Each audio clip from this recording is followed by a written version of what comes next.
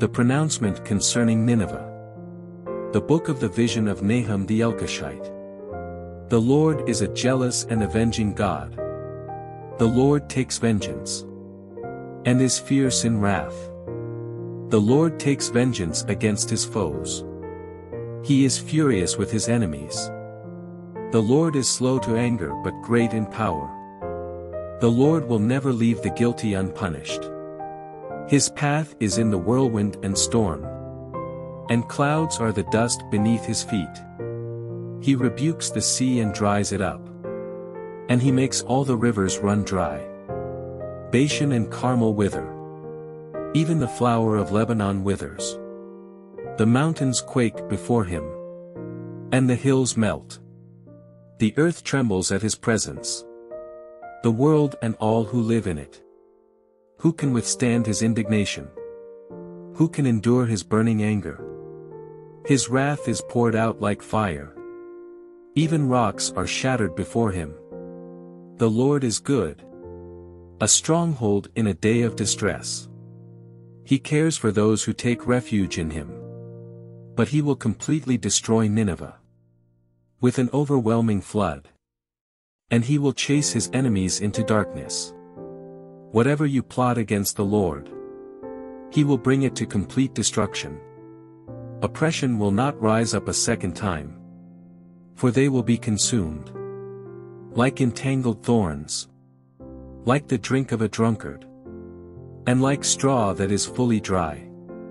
One has gone out from you, who plots evil against the Lord, and is a wicked counselor. This is what the Lord says: though they are strong and numerous, they will still be mowed down, and he will pass away. Though I have punished you, I will punish you no longer. For I will now break off his yoke from you, and tear off your shackles. The Lord has issued an order concerning you: there will be no offspring to carry on your name. I will eliminate the carved idol and cast image from the house of your gods. I will prepare your grave, for you are contemptible. Look to the mountains, the feet of the herald, who proclaims peace. Celebrate your festivals, Judah. Fulfill your vows, for the wicked one will never again march through you. He will be entirely wiped out. One who scatters is coming up against you. Man the fortifications. Watch the road. Brace yourself. Summon all your strength. For the Lord will restore the majesty of Jacob. Yes, the majesty of Israel. Though ravagers have ravaged them, and ruined their vine branches. The shields of his warriors are dyed red. The valiant men are dressed in scarlet. The fittings of the chariot flash like fire on the day of its battle preparations. And the spears are brandished. The chariots dash madly through the streets. They rush around in the plazas. They look like torches. They dart back and forth like lightning. He gives orders to his officers. They stumble as they advance. They race to its wall. The protective shield is set in place. The river gates are opened, and the palace erodes away. Beauty is stripped. She is carried away. Her ladies-in-waiting moan like the sound of doves, and beat their breasts. Nineveh has been like a pool of water from her first days, but they are fleeing. Stop! Stop, they cry. But no one turns back. Plunder the silver. Plunder the gold. There is no end to the treasure. An abundance of every precious thing. Desolation, decimation, devastation. Hearts melt. Knees tremble. Insides churn. Every face grows pale. Where is the lion's lair? Or the feeding ground of the young lions? Where the lion and lioness prowled, and the lion's cub, with nothing to frighten them away. The lion mauled whatever its cubs needed, and strangled prey for its lionesses. It filled up its dens with the kill, and its lairs with mauled prey. Beware, I am against you. This is the declaration of the Lord of armies. I will make your chariots go up in smoke, and the sword will devour your young lions. I will cut off your prey from the earth, and the sound of your messengers will never be heard again. Woe to the city of blood, totally deceitful, full of plunder, never without prey. The crack of the whip, and rumble of the wheel, galloping horse, and jolting chariot, charging horseman, flashing sword, shining spear, heaps of slain, mounds of corpses, dead bodies without end. They stumble over their dead, because of the continual prostitution of the prostitute, the attractive mistress of sorcery, who treats nations and clans like merchandise. By her prostitution and sorcery, I am against you.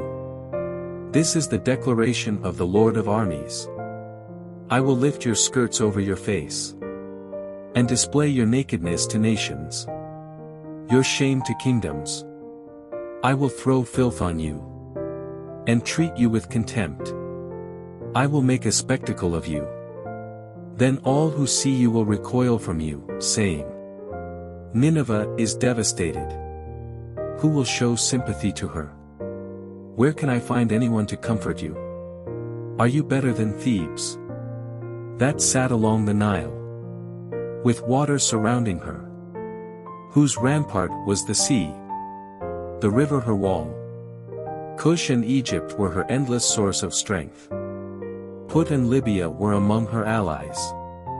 Yet she became an exile. She went into captivity. Her children were also dashed to pieces. At the head of every street, they cast lots for her dignitaries, and all her nobles were bound in chains. You also will become drunk. You will hide. You also will seek refuge from the enemy. All your fortresses are fig trees, with figs that ripen first. When shaken, they fall right into the mouth of the eater. Look, your troops are like women among you. Your land city gates are wide open to your enemies. Fire will devour the bars of your gates. Draw water for the siege. Strengthen your fortresses. Step into the clay and tread the mortar. Take hold of the brick mold. The fire will devour you there. The sword will cut you down. It will devour you like the young locust. Multiply yourselves like the young locust. Multiply like the swarming locust. You have made your merchants more numerous than the stars of the sky. The young locust strips the land and flies away. Your court officials are like the swarming locust, and your scribes like clouds of locusts, which settle on the walls on a cold day. When the sun rises, they take off, and no one knows where they are. King of Assyria, your shepherds slumber. Your officers sleep. Your people are scattered across the mountains, with no one to gather them together. There is no remedy for your injury. Your wound is severe. All who hear the news about you will clap their hands because of you. For who has not experienced your constant cruelty?